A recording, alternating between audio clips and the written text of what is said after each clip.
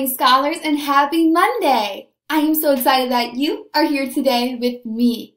Did you have a wonderful weekend? I did too! I am so excited for us to get started on our reading journey this week. Remember, we've been doing author studies, so every single week we've been learning about a different author. So far we've learned about Melanie Watt, Jory John, and this week we're going to learn about a completely new author who's actually one of my absolute favorite authors just because of how amazing his characters are. So you're going to have to stick around to learn who our author of the week is going to be. Okay, scholars, let's see who we're going to be learning about this whole entire week. Drum roll, his name is Mo Willems. Say Mo Willems. Yes, Mo Willems. And let's learn a couple facts about Mo Willems and see what he looks like. Here is Mo. Say hello, Mo. And he is with two of our characters that we're going to be meeting this week. These are some of his most popular characters as well. And we're going to learn about them in just a couple seconds. But first, let's learn some facts about Mo Willems. The first one is that he began his career before writing books as a writer for the show Sesame Street. Raise your hand if you've seen Sesame Street before. Do you like Elmo? Cookie Monster? Yeah, he was a writer for Sesame Street. Talk about super cool. Another thing that's really awesome about Mo is that he's not just an author, he's an author and an illustrator.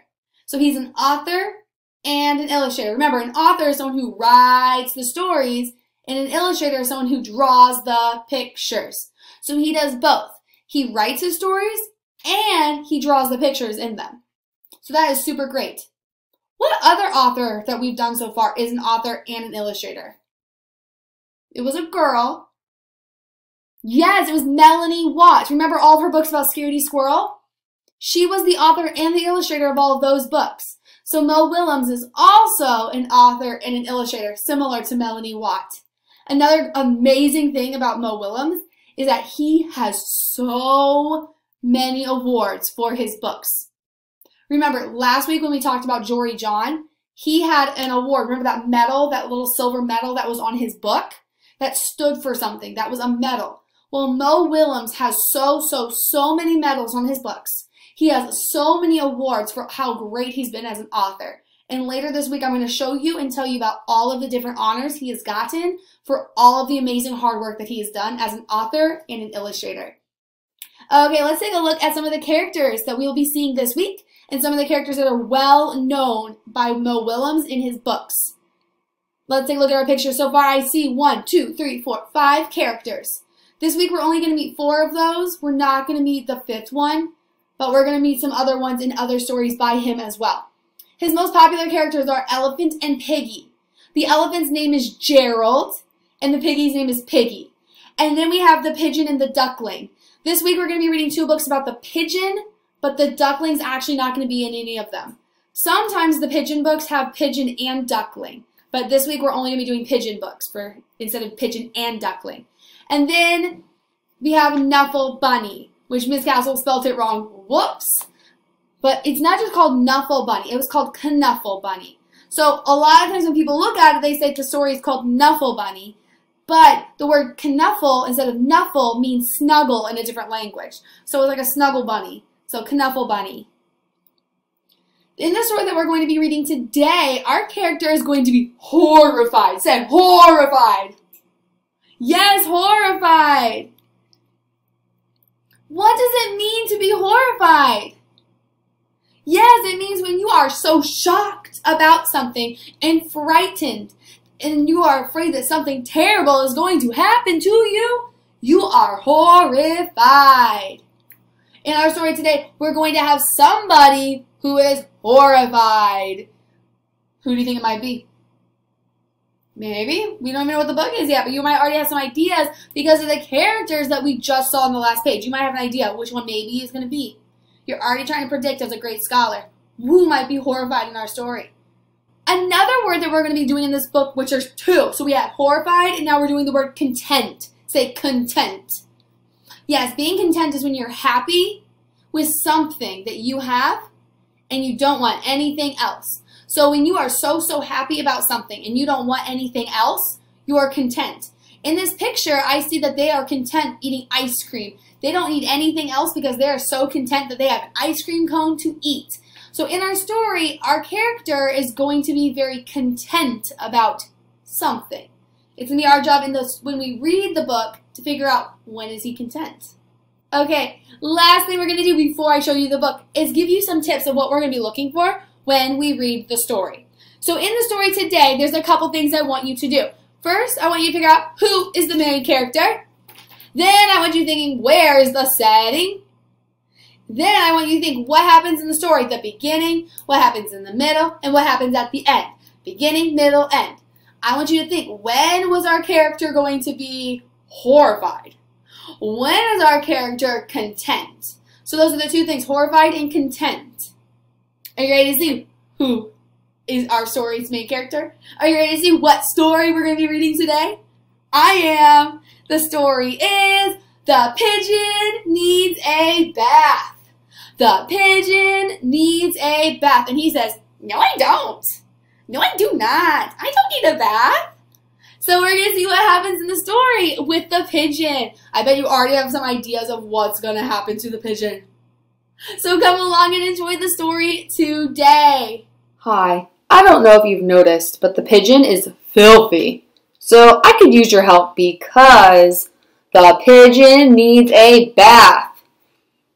That is a matter of opinion. I took one last month. I think it was last month. Scratch, scratch, scratch, scratch. Clean, dirty. They're just words, right? I feel clean. Maybe you need a bath. Yeah. When was the last time you had a bath? Oh, that was pretty recently. Life is so short. Why waste it on unimportant things like taking a bath? What smell? I don't smell anything. And if I do, it's a very normal smell for a pigeon. You know, in some places it is impolite to bathe. Bzzz, bzzz. All of these flies buzzing around me are purely coincidental. Bzzz. Let's get out of here, P.U. Take a bath, dude. Bzzz. Ew. Bzzz. Okay, fine. If it means so much to you, I'll take a bath. Scholars, why do you think the pigeon is horrified to take a bath? Whoa. I'm not gonna like this one bit. The water's too hot, too cold, too lukewarm, too hot, too wet, too cold, not enough toys, too many toys, too deep, not deep enough, too cold, now it's too hot again, too reflective, this is still too hot.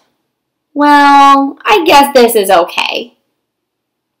Splash! Hey, this is fun! Wash, wash, wash, wash, wash, washy!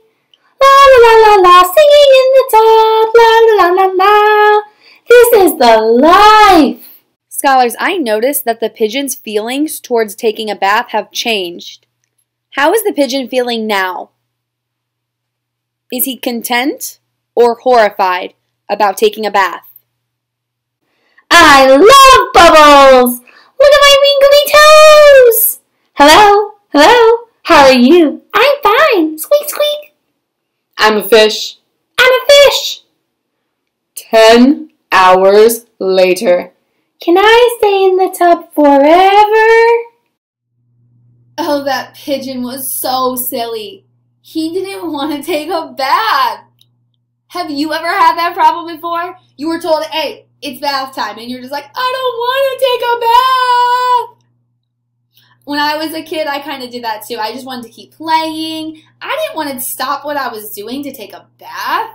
No, thank you. So in our story, the pigeon also didn't want to take a bath. But he didn't want to take a bath so badly that he was horrified. Remember, he was just like, oh, the idea of taking a bath was the worst thing ever. And he was so horrified of all the steps to get into the bath. He was like, the water's too hot, the water's too cold, the water's too deep. He was doing every single excuse to not take his bath. He did not want to take his bath. Scholars, what happened at the end once he did get into the bathtub? Yeah, at the end he was so excited. Remember at the end it was like 10 hours later. And he was still in the bathtub and he was like, I can stay in here forever. He wanted to stay in the bathtub. So the thing is even though he really didn't want to take a bath at all, at the end he was like, you know what? It's not that bad. And he liked the bath. So at the end, he was content with taking a bath. So content that he didn't even want to get out. Yeah, I agree. I think it was hilarious, and I loved it too. Okay, there's only one step left I need you to do for me, scholars. I need you to click the link below and fill out the 1 or 2 questions about our story. I cannot wait to see how much you liked it, and I cannot wait to read your answers for our story. I will see you again tomorrow as we do a completely new story by Mo Willems. Have a great rest of the day, scholars. Goodbye.